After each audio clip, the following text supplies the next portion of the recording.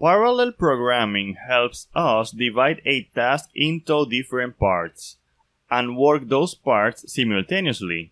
An example may be that we have a set of credit cards and we want to process them simultaneously.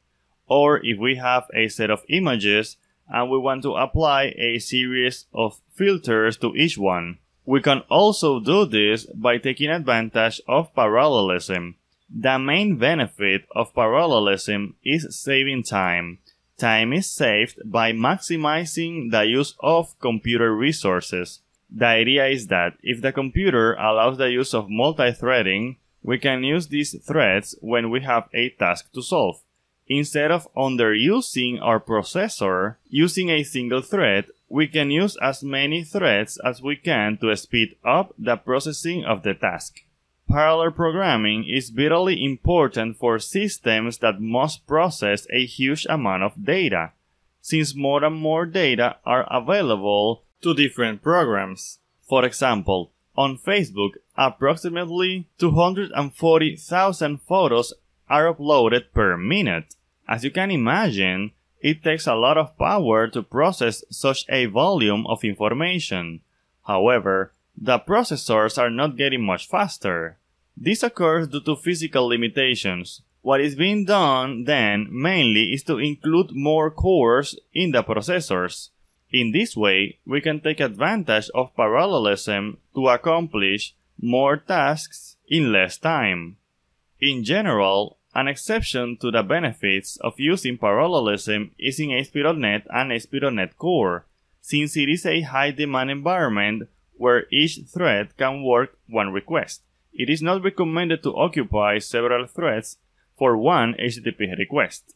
If you have a long task to do, it is recommended to use background services or some serverless technology such as Azure Functions. In C#, we mainly use two tools to work with parallelism, the Task Parallel Library and PlinQ. The Task Parallel Library is a library that makes life easier for us when using parallelism in our programs. The TPL abstracts the low-level detail of thread handling, allowing you to run programs that run in parallel without having to work with these threads manually. On the other hand, PlinQ or Parallel LinQ is an implementation of LinQ that allows us to work in parallel. For example, if in LinQ we can filter the elements of an array, then with PlinQ we can filter the same array in parallel. This allows us to use the cores of our processor to perform the evaluations of the elements of the array simultaneously. There are two forms of parallelism: data parallelism and task parallelism. In data parallelism, we have a collection of values and we want to use the same operation on each of the elements in the collection. As we said, an example would be to filter the elements of an array in parallel, or find the inverse of each matrix in a collection. Task parallelism occurs when we have a set of independent tasks which we want to perform in parallel. An example would be if we want to send an email and an SMS to a user, since we can perform both operations in parallel if they are independent.